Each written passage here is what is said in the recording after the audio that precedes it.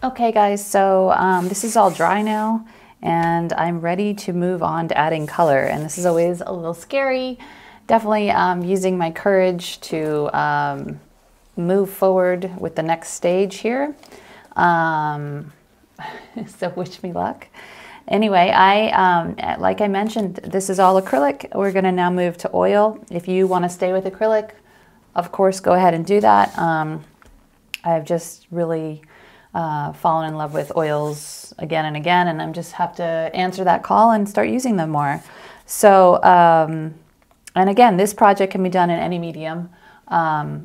You know, the idea is for you to illustrate or compose a piece that's about your spirit animal or an animal that you connect with, that you admire or adore or whatever.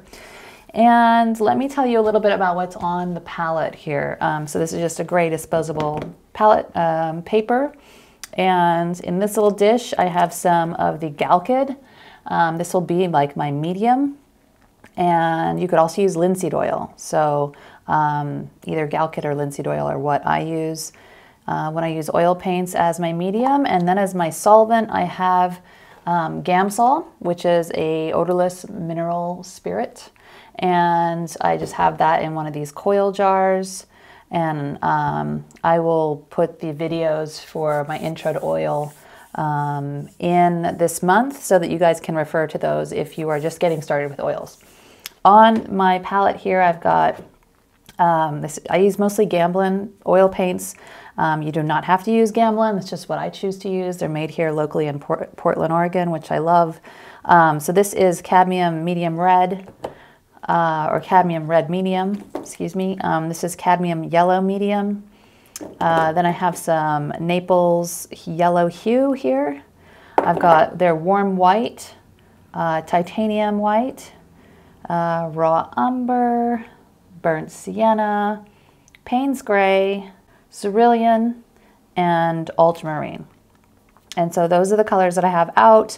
Again, kind of going back to being inspired by Isabel Bishop, I'm going to be kind of starting really thin and kind of scumbling the paint on and kind of build up. I like to do my darks thinner and then my lights a little bit more opaque, a little heavier application. I'm going to start to kind of infuse this with some blues or some smoky gray blues using the Payne's gray and white. So you'll see me doing that. And I'm just going to get started. It's the hardest part, right? We all know. So when working with oils, you know, you have the rule of fat over lean, meaning that you want your thinner layers to be underneath, like your first layer should be thinner, and then you can build up to fatter or thicker applications. That's just kind of the rule of thumb with oil application. I don't tend to use oils in an impasto sort of way at this stage of my creative journey. So, you know, I don't really have to worry too much. I also don't work in a ton of layers. We'll see. I don't think, because of the nature of Isabel's work and because I'm inspired by the look of it, you know, I probably won't, this isn't going to be a heavy application either. It's going to be more subtle. Using a Prince & Select round blender, size 6, my favorite brush, as you guys know. And I'm using a little bit of the medium just to kind of loosen the paint up. If you've never used oil paint before, you'll find that it can be a little bit stiff. And so this medium just loosens it up. I could also use a touch of Gamsol. That will make it almost like more watery. But I don't want it to be too slippery or too watery. So I'm not actually using much of the Gamsol at this point. And the beauty of oil paint is, of course, the blendability and the work time. Unlike acrylics, you know, these stay wet for a very long amount of time, so you can really work colors together. You can get some beautiful effects, some beautiful transitions, and I really, really enjoy that about oil paint. And not for everybody, but definitely worth trying. And you know, you don't need all the colors that I suggested. You could start out with a really simple primary set if you wanted to. So of course I don't have Isabel Bishop here sitting with me, but from what I can, you know, get from looking at her work online, and of course I did see some of her work in person yesterday at the Portland Art Museum, it looks kind of very dry brushed like this. It's kind of scrubby, and it looks like she builds her values up kind of gradually. And there's some elements of, there's opaque areas, and then there's areas that are more transparent. And that really appealed to me. So I'm trying to work in that sort of way. Building the dark in. It really just kind of getting warmed up here. I mean, I'm using very little amount of paint. The thing with oil paint too is that, especially if you're new to it, you know, you don't want to be globbing it on, because you're going to quickly find that you have so much paint, wet paint, on your board or on your canvas or whatever you're using, that you can't, you know, you kind of lose it all. It gets crazy. It takes forever to dry, and then you get frustrated because you've kind of lost control of it. So I recommend starting slow. You know, don't be, I mean, unless you're really going for an impasto look or, you know, something very opaque. I like to kind of build up. The other thing I love about oil paint is that it doesn't dry darker. A lot of times with our, as you guys know, with our acrylics, they dry down, and so you think you've got the perfect color, and then you come back and it's dried quite a bit darker. That can be a little bit frustrating sometimes. So you won't have to worry about that with oil paint.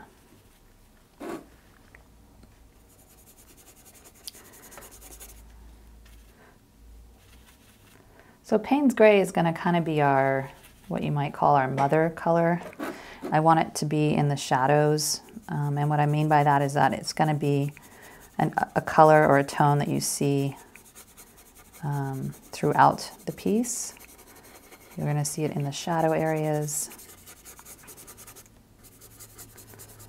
And so it'll be kind of a unifying color, and that's what I mean by the mother color. It'll be kind of something, a color that you see, you know, infused with almost everything in the piece.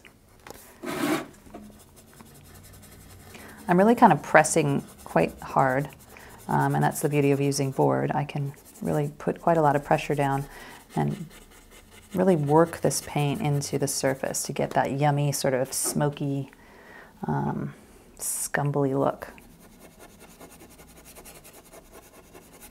And if I get dark, too dark somewhere, I can always come back and lighten things. Because as I mentioned, my the way I apply lights with, well, opaque, the way I apply lights with acrylic and with oils is that, you know, they're going to be a lot more opaque, so I'll be able to lighten areas up.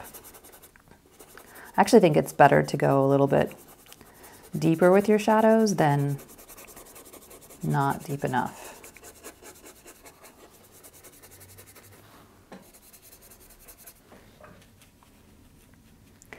I'm only using the one color so far, just the Payne's Gray.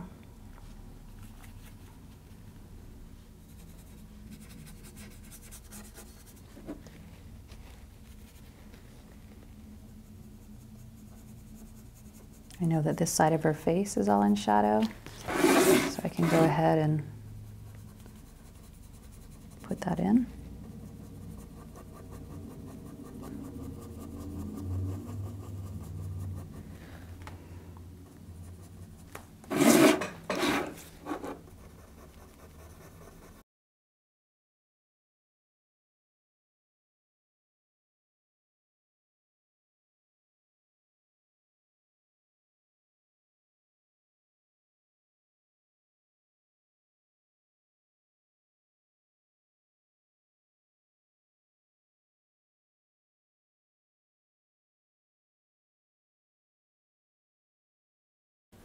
And going back to, you know, transferring an image onto your board, I know I mentioned it before, but please don't feel bad if that's something you want to do. Artists have done this for centuries. If you are a person who's still working on your drawing skills and they're not quite up to where you're getting the likeness that you want, there's absolutely nothing wrong with transferring a photograph or an image, as long as it's not, you know, a copyright protected image. You know, you're pretty safe. And it's really, if you're missing out on the joy of painting a portrait because you're just, you know, still new at learning how to draw and how to get likeness, like, this is a great way to do it. And then you also get the pleasure of painting. You know, if you've been wanting to paint a portrait, but you can't seem to get, you know, the right likeness freehand, you know, there's no shame in doing it this way and learning this way. So be kind to yourself and allow yourself the experience if you want to do this way. And I mean, for me, you know, I do believe that drawing is really important if you want to be doing portraits and things like that, or really anything. Observation is really key and so important in the artistic journey. But if you also don't want to, you know, spend all day erasing and correcting your mistakes, go ahead and transfer the image and get to the painting and have fun and make art. The most important thing is that you're making art. You know, there's no hard and fast rule that says you can't transfer an image. So don't let other people or your own mind rob you of the opportunity to create the way you want to create. And like I mentioned, it still takes a lot of skill to paint, and you're still going to learn a lot from the process. I wouldn't want to always do this because I do enjoy drawing freehand, but to make it more approachable and get going, I think it's a great way to do it.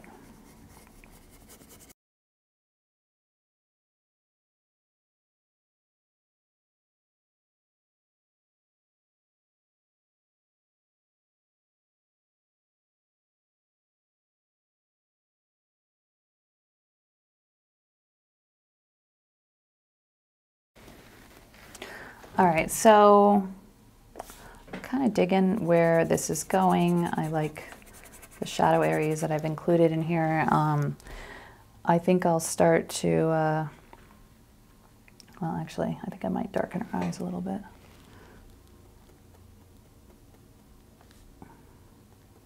I think I want to go ahead and start using, just kind of scumbling in some flesh tone, kind of get some of that going. So I'm using my Gamsol now to rinse the brush, just to clean it off. You don't technically have to do that. I mean, you can just rub it, you know, really well on a rag and get all the paint off and then go to your next color. But because we're doing skin tone, I didn't want to risk having it too blue. So I'm gonna do a little burnt sienna, a little yellow, a little bit of red, and definitely, well, yeah, I'm going to put a little bit of the Payne's gray in there too, just to gray it down, make it cooler. And then I like to use the warm white as a way to, I like the warm tone of the warm white.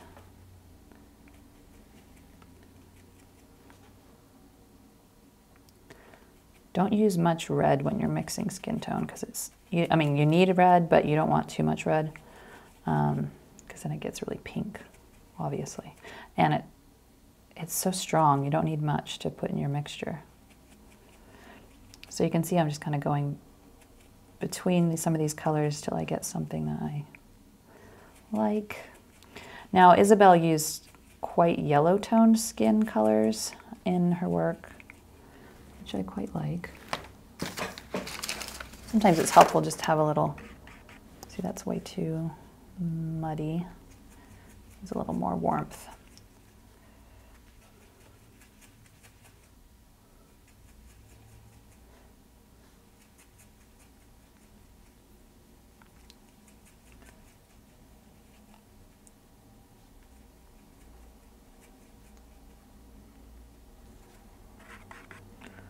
It's getting better, but I think I want it more yellow.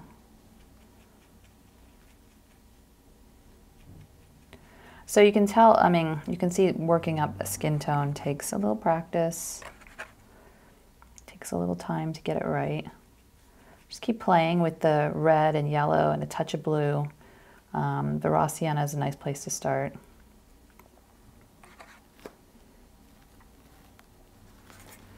It's going to give me a beginning.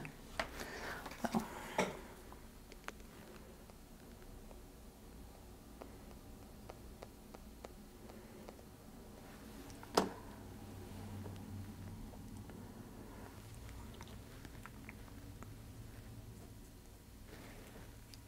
Now I'm going to want some different values of this skin tone.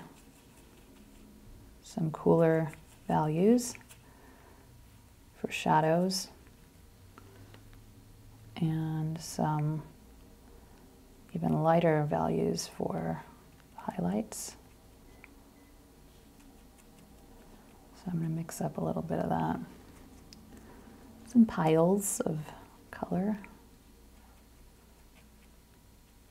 And because this will stay wet, I don't have to be overly concerned with it drying. You know, the way acrylics would dry. This will stay wet for a long time.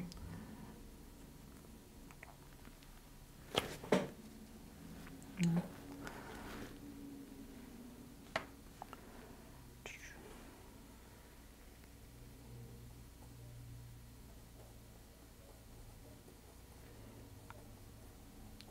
Now this I'm putting on a little bit heavier.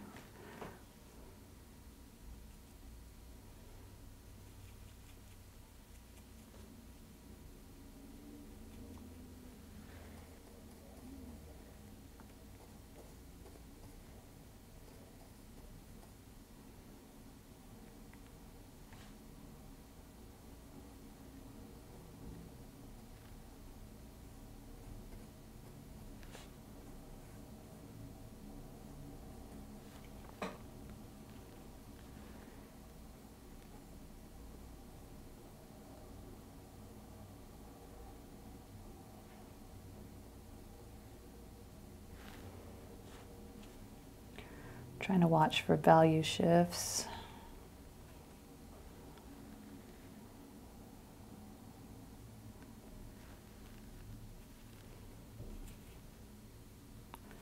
For areas that kind of are more in shadow.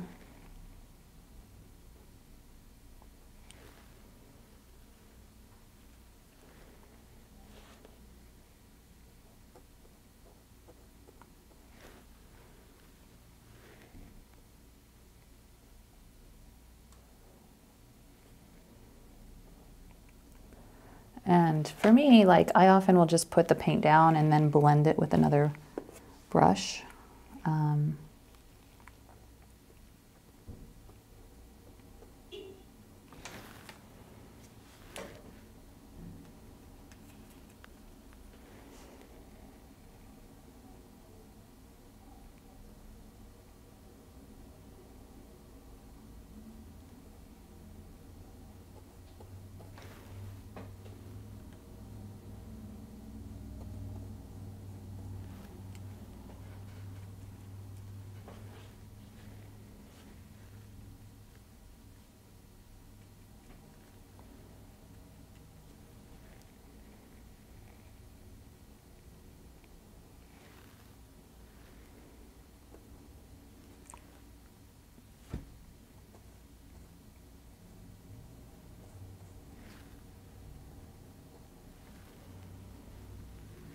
And you guys know portraits always look a little weird at first.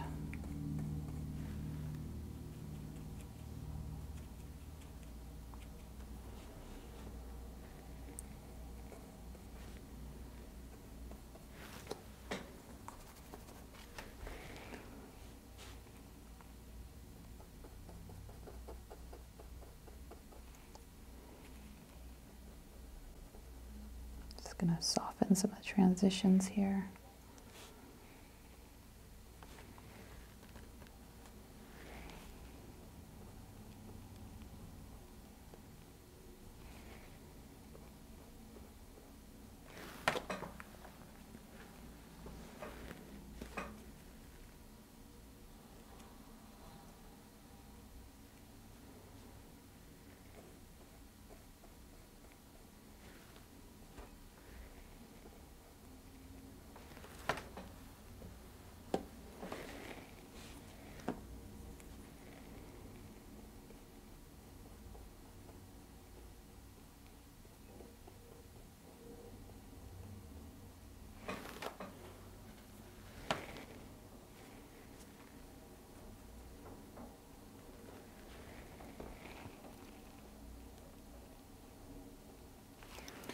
quite a lot of bluish tone kind of around her eyes where the shadow is.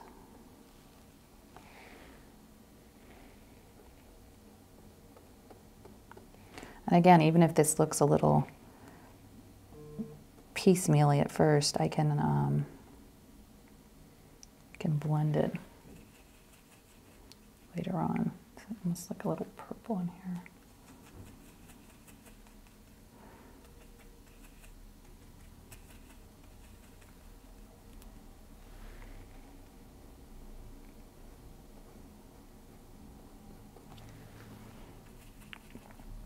Just trying to get some of these shadow shapes in.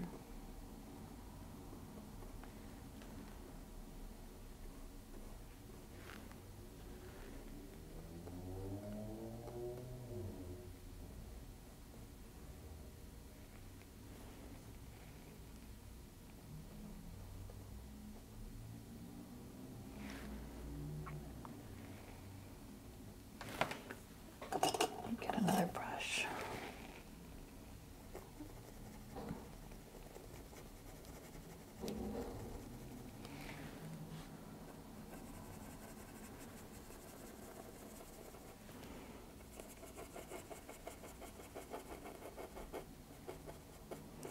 The most important thing is to get some color down, because then you can work with it. At least that's how I like to do it.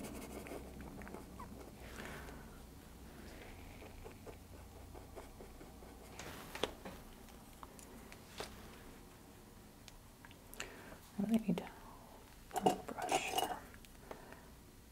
I'm going to mix up some warmer light.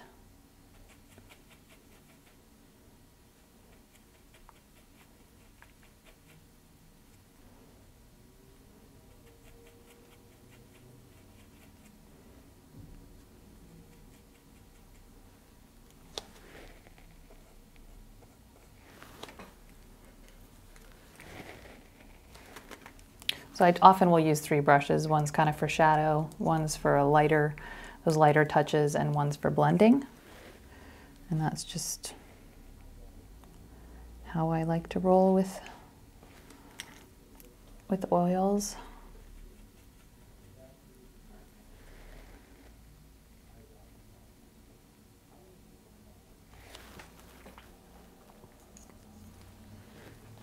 And you have to keep them straight, that's the tricky part.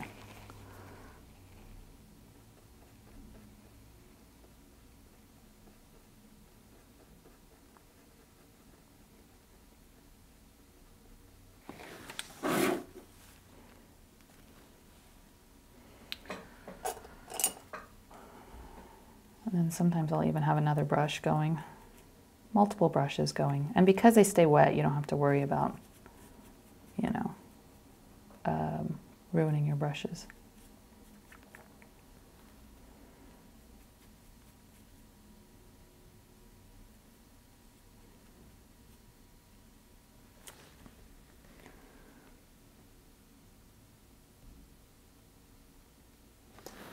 A lot of times the white of the eye is actually more like a gray. It's not white, not typically.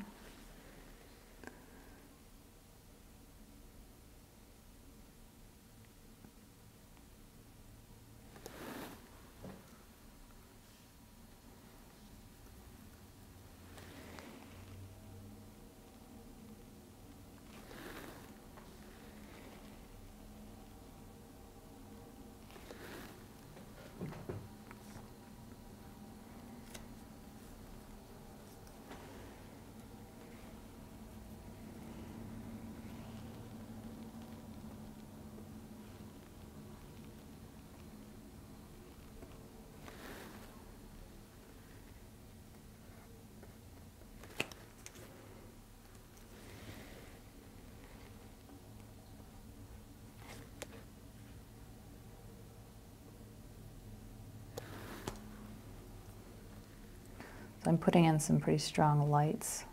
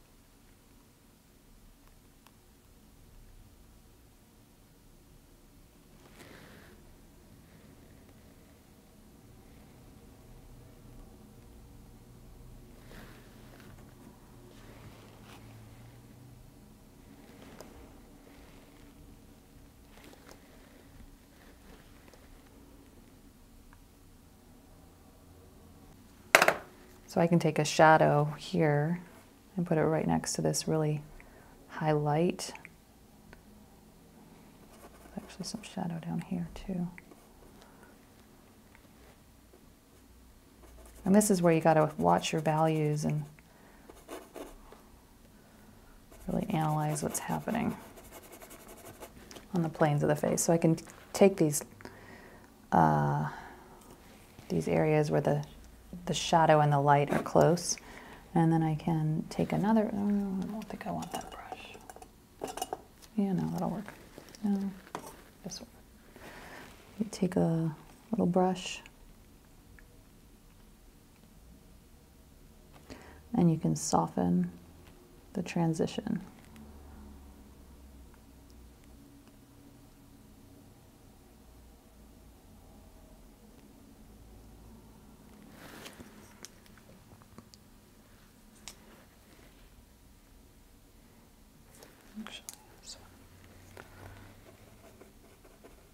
Take that mid-tone.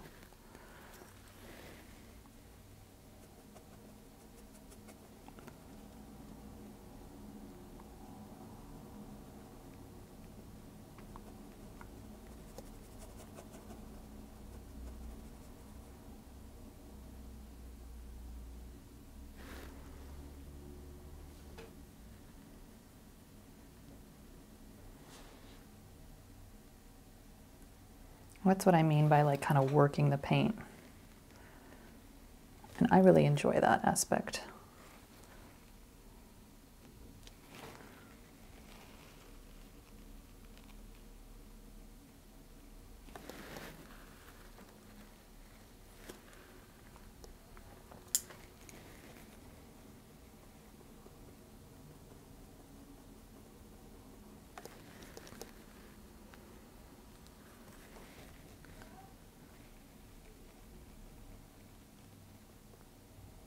And some people really like to do it a different way, where they lay down the paint really fresh. I mean, that way is beautiful too. This is just how I like to do it. And I'll even go in with like, so this is a Derwent Inktense pencil. And because I want to preserve some of my line work, I might even go back in and draw some of what I lost.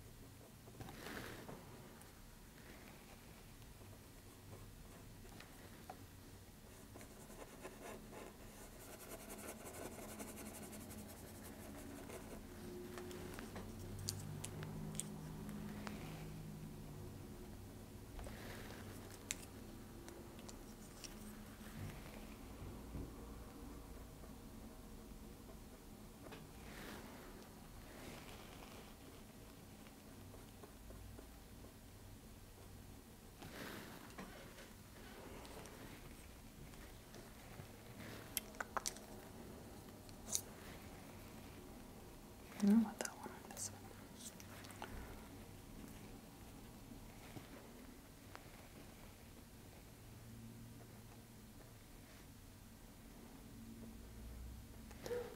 And this is kind of the first pass. You know, I might go back and